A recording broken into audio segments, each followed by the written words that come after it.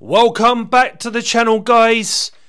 We are 3 games into the Premier League season. It is the official worst time of the year. It's the international break, the Nations League, whatever else goes on around the world, whatever else the South American, African, Asian and whoever else teams are doing. I don't know if they're playing friendlies. I don't take much notice because I don't really care.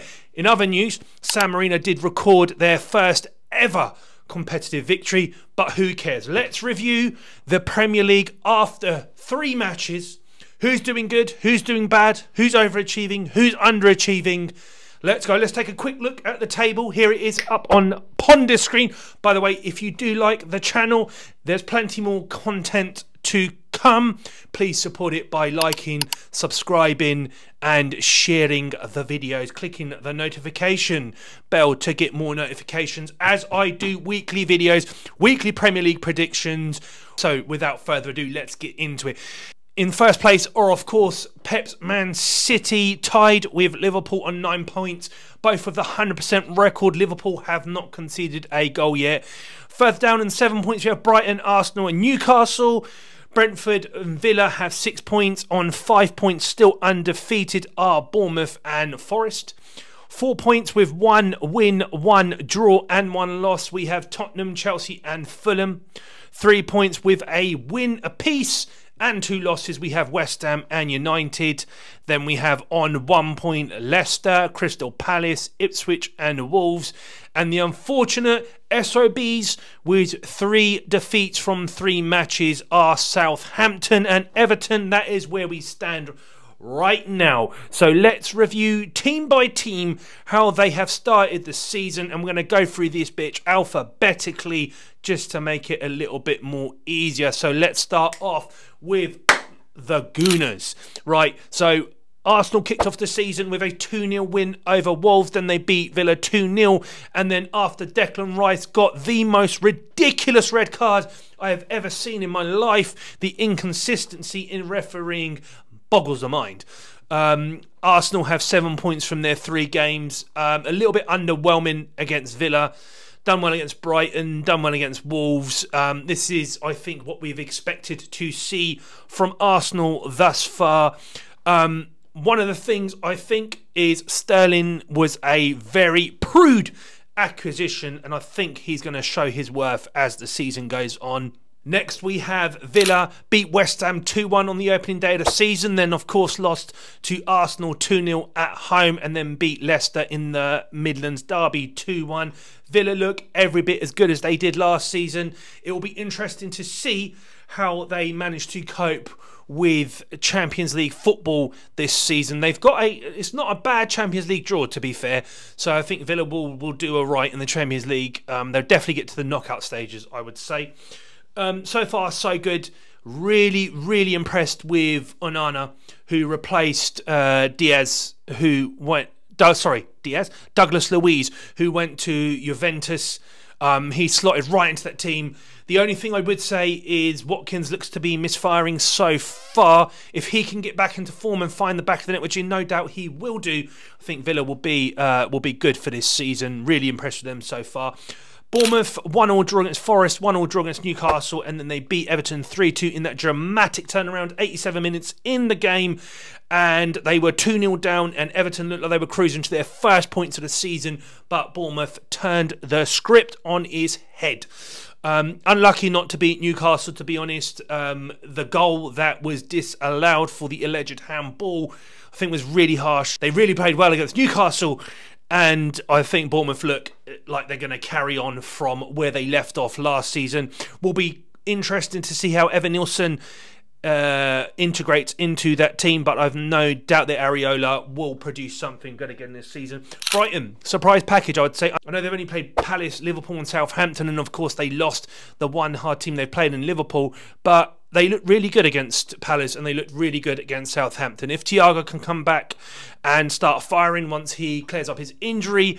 Good things for Brentford. I did actually think they'll be down towards the bottom this season, but it looks like there's a lot worse teams in the league. Brighton started off with their 7-year-old manager by beating Everton 3-0, absolutely battered them. They then beat United 2-1, a game which could have gone either way, and then they of course drew 1-1 at Arsenal after being assisted by the referee. Brighton looked very good. I think it's just so telling how any manager can come into Brighton and they all kind of have the same philosophy, same setup, play the same kind of football, and are producing the same kind of results on the pitch. I've been really impressed. If you watch his interviews, he's really, really well spoken. He comes across really good, and big things I predict for their manager. Next we have Chelsea. Lost 2-0, of course, in the opening day of the season to City. Then they went on that absolutely chaotic run against Wolves, 6-2. Absolutely madness of a match, and then drew 1-1 at Palace. A little bit disappointed with that result. They had many chances in that match. Chelsea, yeah, look decent so far. I'm not too sure what to expect from Chelsea, to be honest.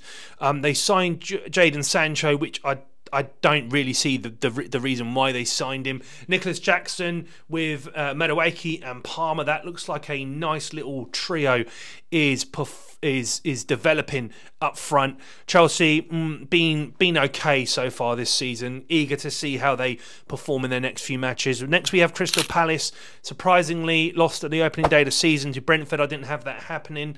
Then they lost at home to West Ham. Again, I didn't see that happening. And then they got a 1-1 draw away at Chelsea. Again, many saves by their keeper to keep Chelsea at bay. Palace will be alright. They made a couple of shrewd signings, and the best thing they done was keep Mark Gahey from moving to Newcastle. Everton, I predicted a hard season for Everton, but I didn't see them getting battered in their first 3 matches. Okay, granted, they did look the better team against Bournemouth for large parts of that match and basically lost in the last 6 minutes. But the way that they lost to Brighton, the way that they lost to Spurs, very un-Sean Dyche-like. I know there's a lot of noise from the fans who aren't happy about the style and the way of football that they're producing under Sean Dyche.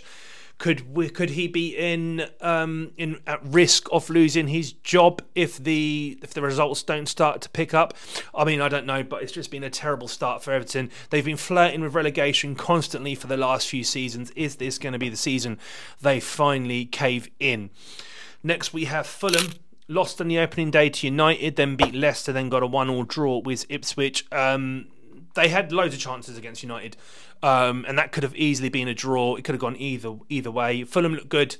I really like the way that Marco Silva set up his team. Emil Smith-Rowe has looked fantastic since he has joined them, and obviously he's joined by former Gunners Nelson, who joined them on the last day of the season. I think Fulham are going to be good value, full value for money this season. I think they're going to do quite well. Next we have Ipswich, lost at home to Liverpool, lost away at Liverpool, lost at home to Man City, then got that 1-1 draw, their first point for over 20 years in the league. Well done, the Tractor boys. But yeah, obviously starting the season off against 2 of the best teams in the Premier League and the current champions was always going to be hard for Ipswich. The thing that worries me is if you see a couple of the goals that they conceded against Man City, if they think that they're going to be able to play that type of football in the Premier League, it's not going to be just Man City who punish them. So hopefully we see a mixture of that kind of football and going behind maybe a deeper block and maybe even just clearing their lines when they are getting pressed. Might see them stand a better chance of escaping relegation. But, I mean, some of their football's been quite alright. Next we have Leicester, 1-1 draw against Spurs, lost away at Fulham, and then at home 2-1 to Villa. In the first match against Spurs, the match should have been out of sight by the end of the first half. Spurs had so many chances. Solanke had 3 chances, I think, in that first half. And then Jamie Vardy necked a couple of red balls, came out and scored, and then told the Tottenham fans they've won fuck all as he got substituted in the 70th minute, I think, or something in and around that. Leicester look alright, and obviously they have had the great news that they are not going to be docked any points. So, buoyed by that, can they escape relegation this season? I had them in a relegation scrap this season. I still think that will be the case, but the fact that they're not getting docked any points is a real positive. Next we have Liverpool, 3 wins, 3 clean sheets, 7 goals scored, and in just that short amount of time you can see exactly what Arne Slot is asking his team to do. They look really slick. They've kept so many aspects off the Klopp era that made them successful, and it looks like they are attacking in a little bit more of a controlled manner. They absolutely hammered United. Could have been 5-6 or whatever. Been really impressed. Been really impressed that Slot's been able to get in, work with this team for such a short amount of time, and really imprint his philosophy and his ways on the team. And he didn't think that he had to change too much from the Klopp era, which is absolutely right. And you can see a slight blend here. Mo Salah looks at his absolute best again. And let me tell you what, a watcher of foreign football, Spanish, Italian football, in Chiesa, I think they've made a really good sign in it. If he can stay fit, I know he hasn't been at his best the last couple of seasons, but if he can stay fit, he is someone who can really be useful when Liverpool need him. Next, we have the champions, Man City. Man City just look like Man City, if I'm honest. But the scary thing is you give Haaland 6 weeks off and he comes back stronger, fitter, faster, and with more motivation than ever. This is what you see. He's going to absolutely put the teams to the sword this season, I think. I think you're going to see, if he stays fit, his previous record season overhauled this season, if I'm honest. Savinho looks like a good signing as well, and in Ilkay Gundogan, bringing him back, just that experience, just that feel-good factor. Obviously, I had Man City challenging Arsenal for the title this season. I do still think Arsenal will pip City, but yeah, it's been interesting to see how they've started the season in absolute full flow, and Haaland looks hungrier than ever. Next, we have United beat Fulham 1-0, lost to Brighton, then lost at home to Liverpool. It looks like more of the same from last season for Ten Hag. They've made some good signings in Delete. They've got obviously Ugarte in. My biggest worry is just going forward. I know they were missing Højlund. They started Xerxes against Liverpool, but again, I don't see it. In Rashford, they look like they've got a completely left side missing.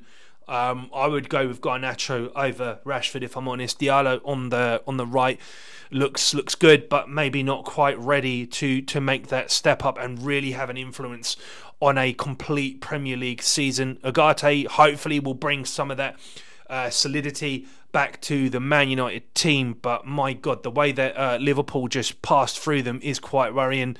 I feel sorry for Ten Hag because he's getting smashed on the pitch, and then he's coming into the press conferences, and the journalists just clearly have no respect for him because he talks a lot of shit.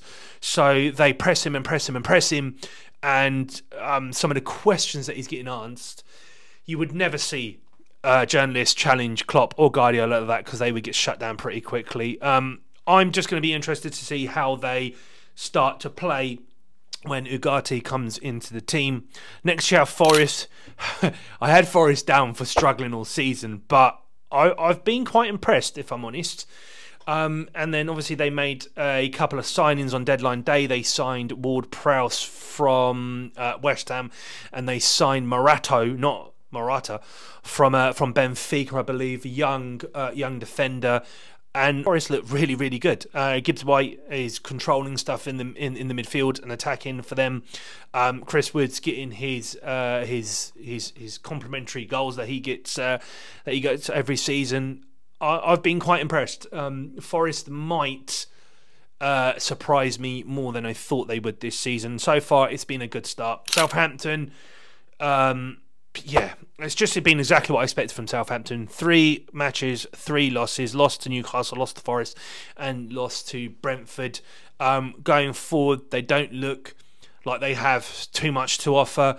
And one thing I will say is that by signing Aaron Ramsdale, that will shore up the defence somewhat. But yeah, I just see them struggling for the rest of the season. I think this is going to be a very, very hard season for Southampton and their fans. Next we have Spurs, 1-1 opening day of the season against Leicester, absolutely smashed Everton apart and then wasted a host of chances against Newcastle. They were really dominant against Newcastle. I want to see how they are when they get Solanke running that front line for a few games, because they have it all there. What they looked like they lacked against Newcastle was a focal point up there, someone to bring others into play, someone to run behind the defence, basically someone like Solanke. So yeah, it'll be really good to see what they what kind of results they pick up once Solanke comes back. But yeah, no worries about Spurs at all. Really eager to see Archie May play a few more minutes for them this season. So yeah, Spurs promising. Couple of indifferent results to start off. West Ham, I thought were going to be the biggest overachievers this season, but we have to give them a break. They did play Villa on the opening day of the season, then they played Palace, then they played City. 3 quite hard matches to start the season off. They looked really good against Palace, less good against Villa, and then were battered by Man City. But I think West Ham are going to be absolutely fine. It would just be good to see what they can produce after Lopetegui's got a few more weeks to work with his new signings. And it's a completely new team. And then last but not least, you have Wolves lost away at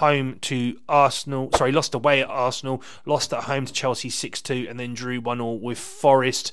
The thing that worries me about Wolves the most is they've let 2 really good players go in Pedro Neto and Max Kilman, who's obviously gone to West Ham and Chelsea. Yeah, Wolves might struggle this season, I think, because I don't think they've found replacements. I actually don't even know. Someone can correct me. I don't know if they've signed anyone. I can't remember if they signed anyone of any significance. But I think Wolves will definitely struggle this season. If you think they've lost over the past few seasons, with obviously Ruben Neves going, and then you've now got Neto going and Max Kilman, I think they are going to struggle somewhat this season. And I really feel for Gary O'Neill, because I really like him as a manager. Well, there you go, guys. A little review of the 3 weeks that have gone so far. The 3 matches in the Premier League. Everything is going to plan. City, Liverpool, Arsenal at the top. Man United shit and struggling. And then, as we predicted, at the bottom, the 3 promoted teams would struggle. What do you think, guys? As ever, if you are liking the content, please like, subscribe, and hit the notification button as I continue to give my predictions and my reviews as the weeks pass by. Until next time, see you guys later.